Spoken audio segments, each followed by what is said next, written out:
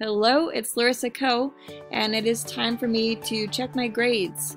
So assuming it's been a few days, I should have grades on my assignments that I turned in. So I'm going to go to the course that I want to see the grades for. Click on grades. And I can see now that I have grades and comments for both of these assignments. So to view the comments for my teacher, I just click on this conversation bubble that means that I have a comment, or I can click on the assignment itself, and then you can see that I see what the teacher said here. I can also look at the rubric, which will help me see what I did wrong and what I did right. In this case, I didn't even draw art for my art assignment, so it makes sense that I got a poor score. And right here you have this red box. This is the plagiarism review. So your teacher and you can both see how much stuff is copied from another document that was submitted online or that is found online. So you can see 93.1% of my document was matched.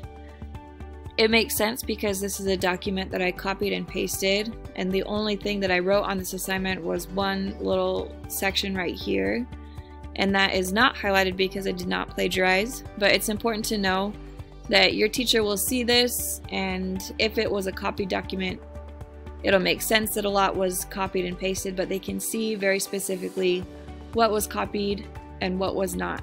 So be very careful about plagiarism and using quotations and citing your sources if you are using sources online. So I looked at my rubric, I looked at my comment, I looked at my plagiarism review, and I definitely feel like I know what I did wrong. Let's say I want to ask my teacher a question still, or in this case, answer this question. Let's say I don't know how to paste pictures onto the document. Instead of answering right here like I did, it's better to go through the Canvas inbox. Just because the teacher will not get a notification if you comment here, but they will get a notification if you comment in the inbox. So in order to ask a question about this, I'm going to copy this. It's the assignment's name so the teacher can know exactly what I'm talking about. Then I go into the inbox. I'll write a new email for my art course to my teacher.